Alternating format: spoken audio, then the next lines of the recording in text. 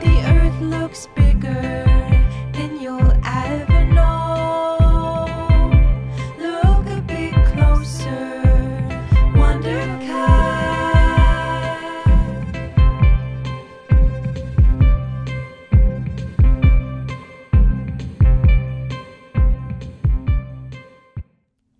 Hi everyone, welcome back to the Wondercast, a show that's all about wondering, wandering, and paying close attention to the world around us. I'm your host, Kelly Vinyl. Before we get started, I want to give a huge thank you to Flamingo Shadow, who made our awesome new theme song. You guys, they're the best, they're wonderful, they're delightful.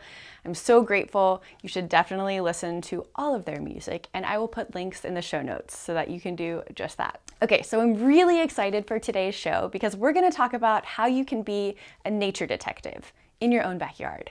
But first, as always, you know I like to get that good energy flow going. Let's talk about good news and good things that people are doing in the world right now.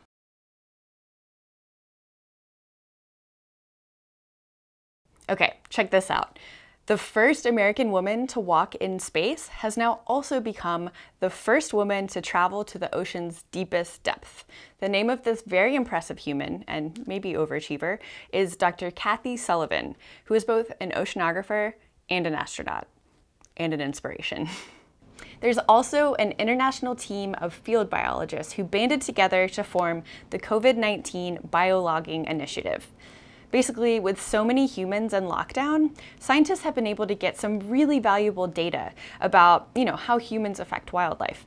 So they've been tracking movements, behavior, and even stress levels of all different kinds of animals, all with the hopes of finding some innovative ways that we can protect wildlife and kind of coexist all together. So that's pretty cool. Ooh, how about this? I like this one. A new study that came out a few weeks ago looked at how generous people are in different situations. The scientists were surprised to find that people naturally want to help each other, even when it costs them something and even when the motivations to help don't always align. See, there's a lot of good out there. I wasn't surprised. And finally, and possibly the greatest news of all, someone donated a bubble machine to the Newquay Zoo in Cornwall, England. The penguins there are absolutely loving it, and the zookeepers say that the movement and the shapes and the colors of the bubbles are helping the penguins keep their predatory reflexes sharp. So that's great news. I would love to go visit them. Maybe I'll just get a bubble machine. We'll see what happens.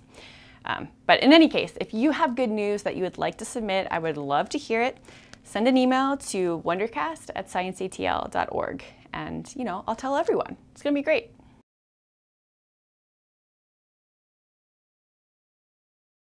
You've probably noticed that this whole global pandemic thing is still very much a thing. And chances are you're feeling bored or restless, or maybe you feel like you've completely run out of things to do. You've done all the puzzles in your house, you've chased all the neighborhood kitties away, I don't know. However, might I present to you a suggestion? Introducing ichnology. Anybody know what that is? Nope, it's not the study of icky things. Well, sometimes. Ichnology is the study of tracks, traces, burrows, and other clues that organisms leave behind. And really, ichnology is all about solving mysteries.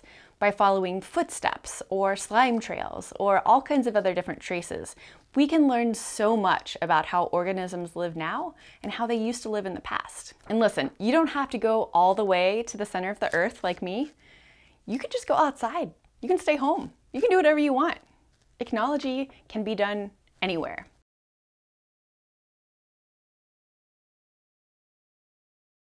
When it comes to learning about ichnology, I kind of really only know a little bit of stuff. So I wanted to bring in someone who knows a ton of stuff. Luckily, I knew exactly who could help us out. Your friendly neighborhood ichnologist, Dr. Anthony Martin, but most people call him Tony. Tony is a paleontologist and a geologist, but his specialty is ichnology. He's a professor of practice at Emory University in the Department of Environmental Sciences, and he's been all over the world to study fossils. He's also written multiple amazing books, published, 1 million articles, and most of all, he is such a lovely human. Well, thank you so much for joining me today. I really Thank you for appreciate inviting it. me, Kelly. Yeah, of course. I'm excited to talk to you because your work is just so cool. And I feel like I you're, can't disagree with you. It's yeah. true. One of the things that I love about Tony is he has this really inspiring way of looking at the world. He has an incredible talent for finding and celebrating joy and really appreciating his surroundings with wonder. His enthusiasm is totally contagious, and he always reminds me that it doesn't and shouldn't cost $1 million to be a scientist. Just going out for a walk this morning, I was doing science, and it's that easy. You can do it. Yeah. Okay, so before we get all into the nitty-gritty of ichnology, I was really curious about how Tony came to love this stuff to begin with. My love for science started in my backyard, and that was my backyard in Terre Haute, Indiana, when I was growing up as a kid in the 1960s. I had this fascination with natural history in general, but the backyard beckoned to me. He grew up watching a TV show called Wild Kingdom, where one of the hosts would wait safely in the car while the other one would wrestle crocodiles and stuff like that. I was thinking, hey, there's a wild kingdom in my backyard. Yeah. There was something about going out in the backyard and actually watching wolf spiders capture their prey, but then also seeing praying mantises, watching bees as pollinators. That was all happening right there in my backyard. It turns out he was hooked. He was totally fascinated by the natural world and read a bazillion books from the public library to learn everything he possibly could. Like many of us, Tony wasn't exactly sure what he wanted to do when he grew up.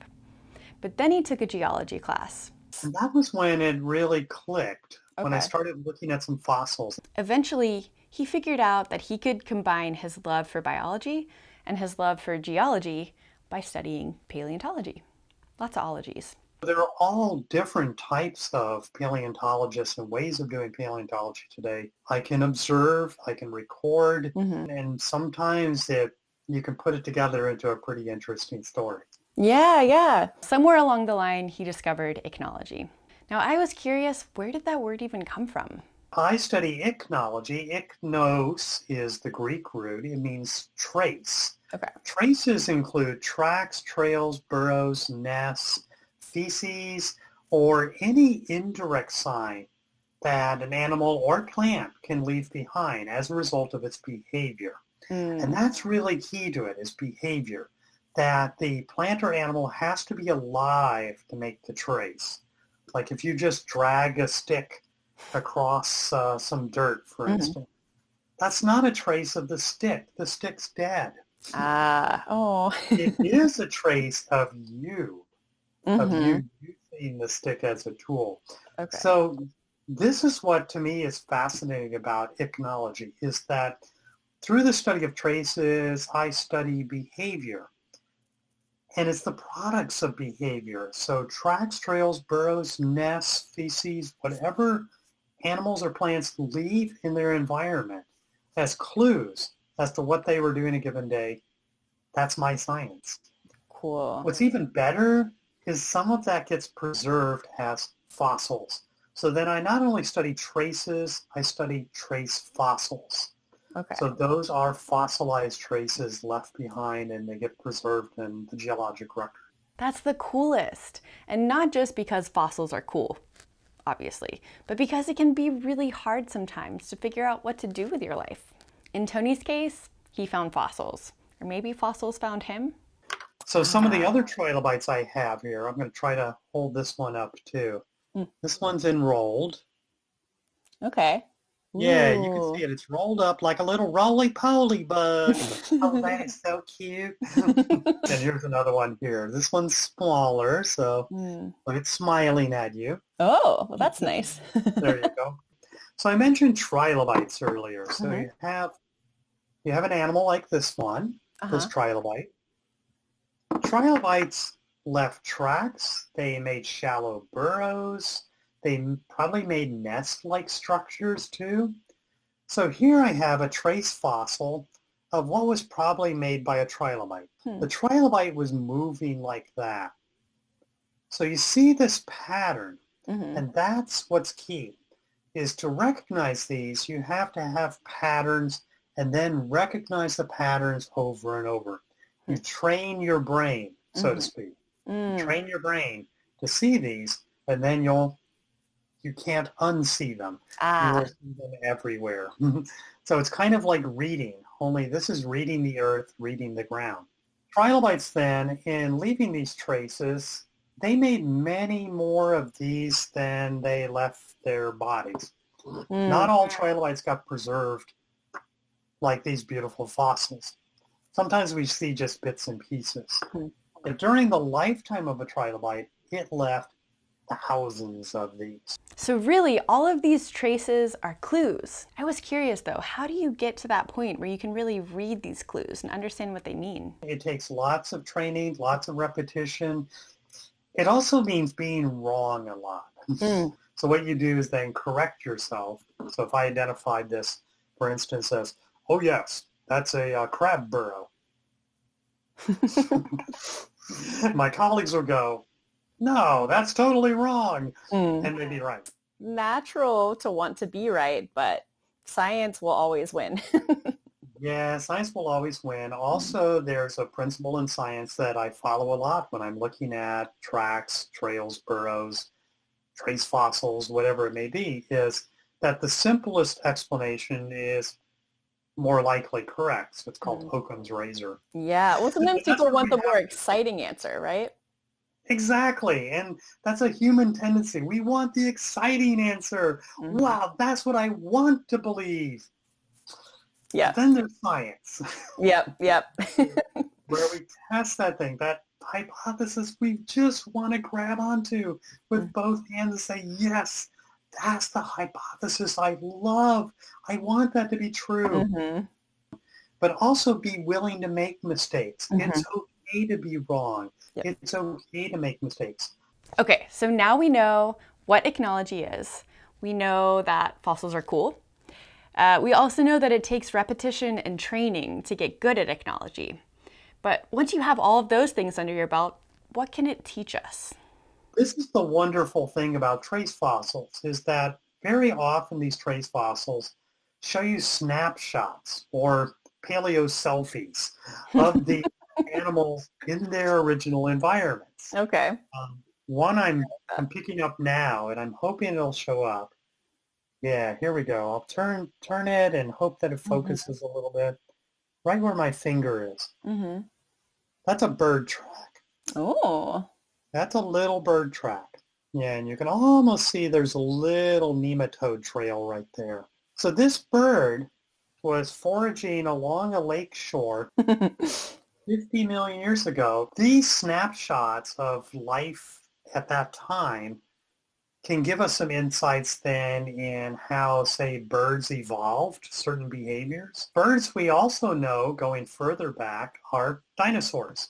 That they are descended, they have evolved out of dinosaurian lineages. And we can tell that, again, from tracks. So now I have, this is a epoxy resin cast of a dinosaur track. Yeah, that's so cool.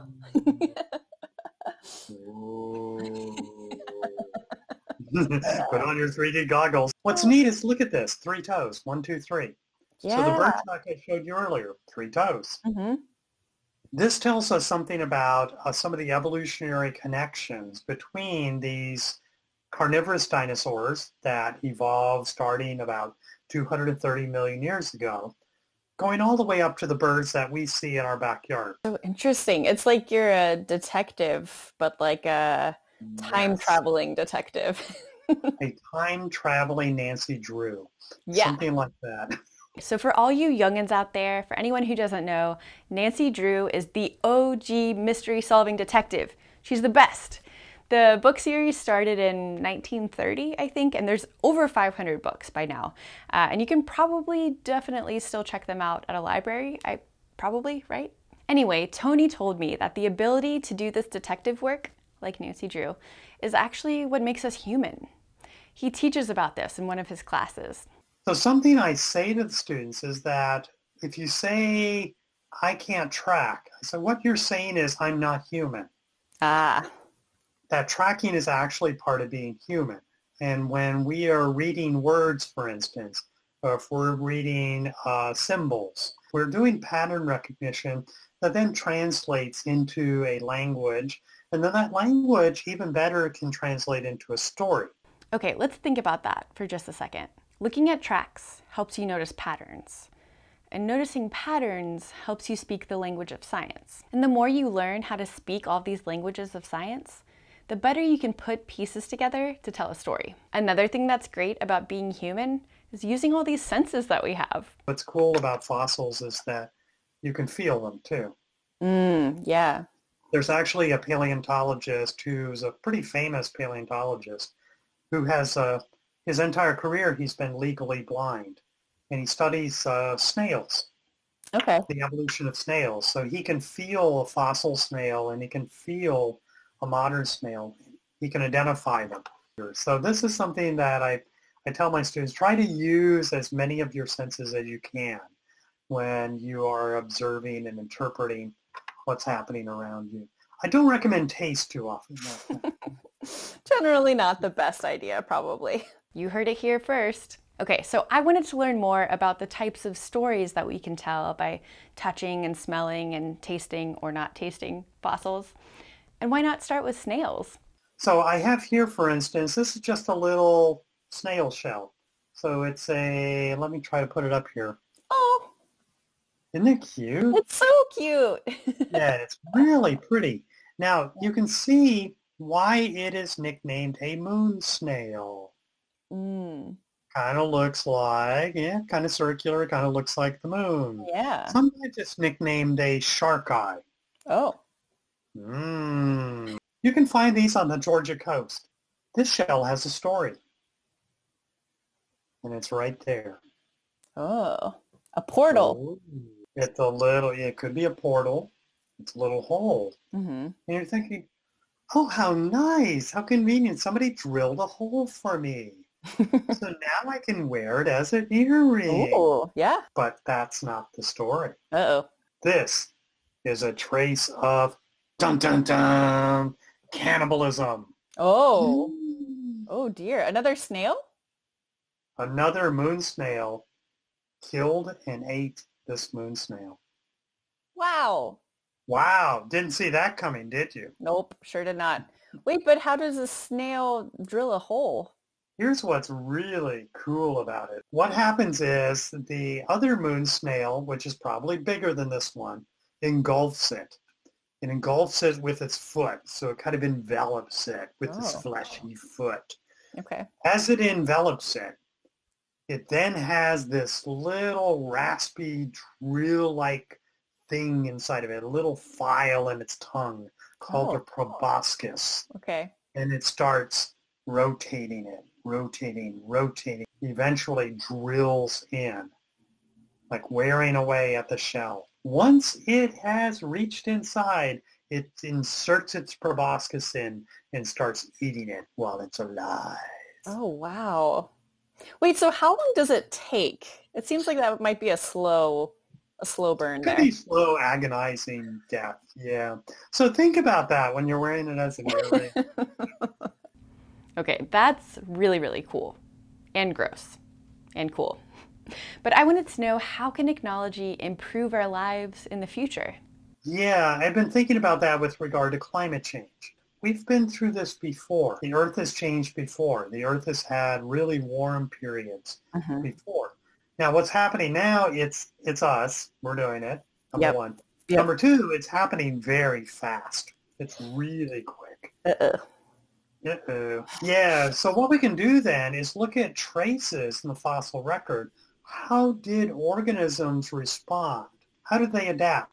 Traces record what happened. When you read that story in order, you can start understanding how did those plants and animals deal with this? How did they adapt to that environment? Those can be then valuable lessons that we might be able to learn from that and be able to adapt to our uncertain future. Yeah. As well as helping a lot of other plants and animals along the way. It's not just about us. I love that. So it's not just about putting all these pieces together and figuring out how to tell a story, but really what we can learn from the story. So of course, I had to ask Tony, what are the types of stories that he's most interested in learning and telling? lately, in the past 7 years or so, I've been writing books. Yes. And with this book, it's trying to popularize ichnology so that ichnology and ichnologists, those become more household words. Ichnology, I've noticed, causes people to what? That's one of my goals lately and what I've been doing. Yeah, with books, it's been really fun to keep that cycle going by sharing that feeling of joy of discovery with readers. The readers also, they can have that feeling on their own. They can do that in their backyard, go out and look for ant nests, look for worm poop. I want to instill that feeling in my readers. You don't have to be an adventuring gung-ho explorer. I am in the Antarctic. That's cool, but you don't have to do that. Right. To still have that feeling. So that's what I'm trying to do with my books. You can still discover things on your own. You can have that joy of discovery in everyday, ordinary things. And then you find out they're not really ordinary. They're extraordinary. Yeah. So maybe you're wondering, how do you fit into this? How can you try out ichnology on your own? If you want to be part of the revolution, one thing that you can do is go tracking. Go to a public park, someplace that has trees and other plants, grass, soil. Then you're going to be able to find squirrel chew traces on acorns. You'll be able to be a good nature detective just in your local park. Another thing you can do is go for a walk on sidewalks and then look at the sidewalk and look for tracks. I also this morning stared at the sidewalk. Cool. And by staring at the sidewalk as I'm walking along, I found tracks. So I found cat tracks, dog tracks, different types of dogs, and best of all, mourning dove tracks. Oh. Preserved in the sidewalk. Wow. So that meant the concrete or cement was wet at the time those tracks were made. So they're like pre-fossilized. Yeah. So kids, you can be your neighborhood ichnologist and study trace fossils in your neighborhood. Whoa! Ancient dogs, ancient cats, ancient birds. Your assignment, your mission, is to go for some walks. Now, you've already been going on Wonder Wanders, remember? So now you are ready for advanced noticing. If you can make it to a public park, that's great. And look for all the bazillion signs of life all around you. Maybe it's a bird's nest, or some bees, or worm poop, or maybe like a little hole in the ground where a chipmunk has its secret home base. Just don't tell anyone. If a park is too far away, that's totally fine. Just find a sidewalk. Kids can pick this up very quickly. You can be an expert tracker very quickly. Just takes practice, just takes being wrong a lot, and then correcting your mistakes when you're wrong. And then you'll develop those pattern recognition skills. You'll be your friendly neighborhood ichnologist. Yeah! Another way for you to join the ichnology revolution is to go read all of Tony's books right now. Or we can start a book club, whatever you want. I even have a couple I can show you. That's one about dinosaurs and dinosaur trace fossils. Cool. Tracks, burrows, nests, tooth traces, all the cool and poop and paleo poop. So this is Dinosaurs Without Bones. Is if you don't have dinosaur bones, how would you know dinosaurs existed? How do they behave? Where they were? This was a fun book to write along those lines. So if people are, and it's PG-13 rated. Okay. For parental guidance suggested. Okay. This is one that came out just 3 years ago. This is called The Evolution Underground. It's about burrows and burrowing animals through time. All kinds of burrowing animals, but also the history of burrows through geologic time. This was a fun book to write too, because it answers the question, how did life survive all of those mass extinctions? And what lessons can we learn from burrows going into our future? But then my newest book is Tracking the Golden Isles. And this just came out like, Ooh. Those are alligator tracks. Oh. And that's my wife, Ruth there for scale. She's a cover girl.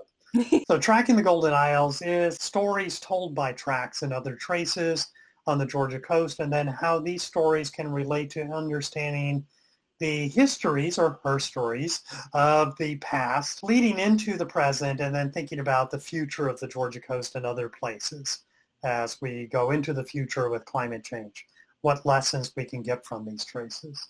You know, it really doesn't matter if you're an extrovert or an introvert. You can enjoy ichnology with friends or all by yourself. In Tony's case, he has a lovely, wonderful wife named Ruth Showalter. And just like Tony, Ruth has this incredible ability to spread wonder and joy. It's totally infectious. And honestly, the two of them together are such a dream. Tony and Ruth have traveled all over the world together to investigate fossils and go on adventures. They're truly a power duo of science and art. Ruth does some amazing work exploring science and science communication through movement, using a practice called interplay. I'm going to include a link in the show notes so that you can check it out for yourself. When it comes to ichnology, it's all about using your eyeballs or your hands to be expert noticers. And if you can have fun in the process, even better. All right, guys, that is it for this week. Stay safe out there and don't forget to wear your mask. It's a sign of respect, you know? As always, the lines are open. Feel free to leave a voicemail at 415-I-WONDER, or you can shoot an email to wondercast@scienceatl.org. I will forever be accepting poems, drawings, secrets, whatever you got. Thank you so much for tuning in. I'll see you next time.